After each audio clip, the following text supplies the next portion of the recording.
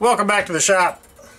I've been trying to be patient with my videos and sort of string them out, do smaller projects but have larger projects going on in the background to occasionally, at least once a month, have a longer video, a 45-minute or an hour-long video where I come through and do a whole project or whatever. And I guess that's my aspiration. I don't know what's really going to happen, but that's sort of what I'm working towards, and that might be realistic or it might not be realistic.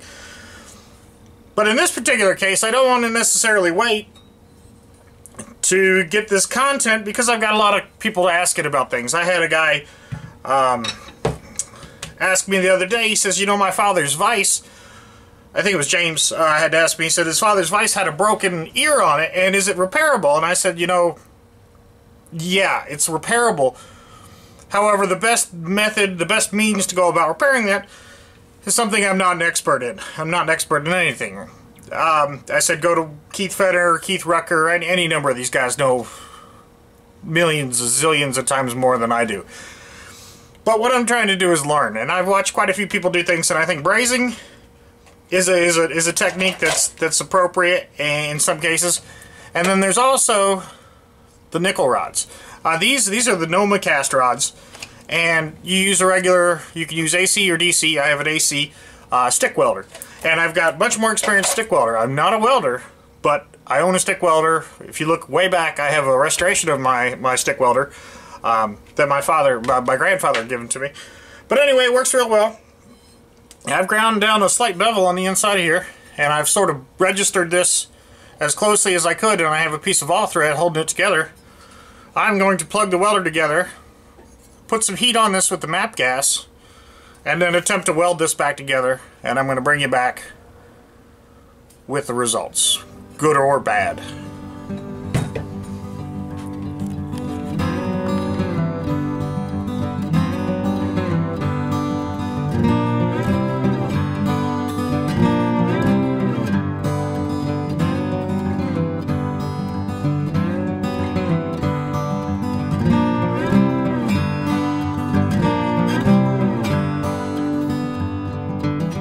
Alright, I had a little bit of a snafu with my welder. I was pulling on I have one 220 volt outlet in the shop, and that either runs the welder or the air compressor. It can't run both.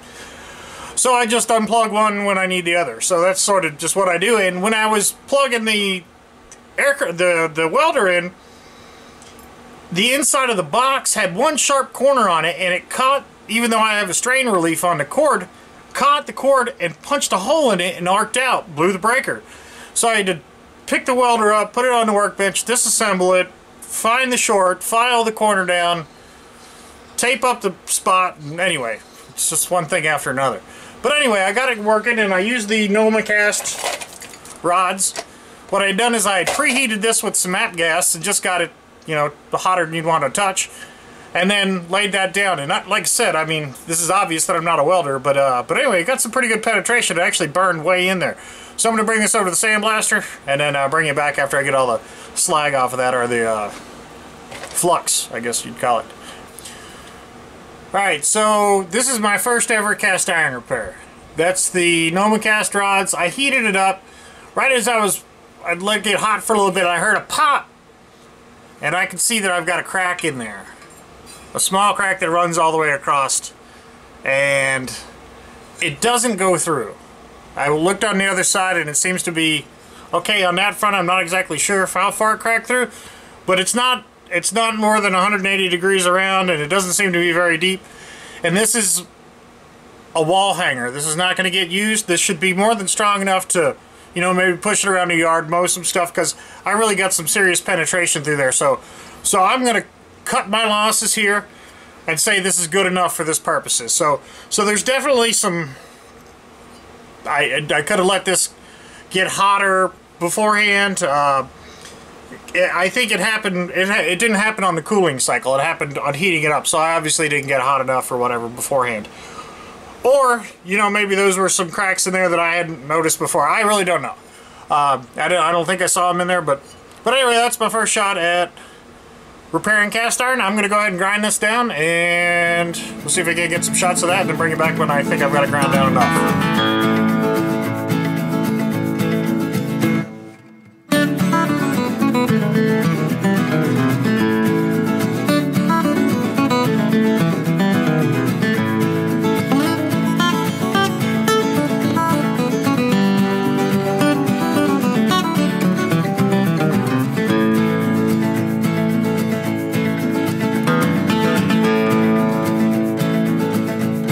So that's the grinding, and now the wheel fits on there. You can see that it rides way up in there. So that took quite a bit of grinding, and just to give you an idea, to sort of tame the metal shards, I put a relatively weak magnet right next to my work just to sort of catch everything. This is much easier than sweeping it up all over the shop.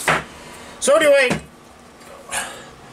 make no mistake, this is not perfect. This is not ideal. I am not a welder, and I'm not telling you how to do anything. This is just what I do.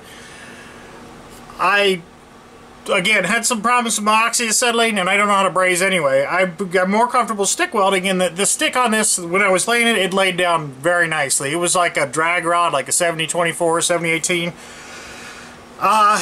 My issue was I had it a little hot at first, had it on 115 amps, and that sort of burned in, and you can see that there's some...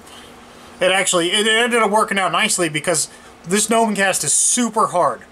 Using the carbide burr, in the time-lapse, you would have seen a bunch of sparks. And usually these things don't throw sparks. Usually they just hog out chips, almost like woodworking. But in this particular case, this stuff is very hard. I'm sure it wasn't good for these tips. But anyway, that's what I have them for. They're consumables.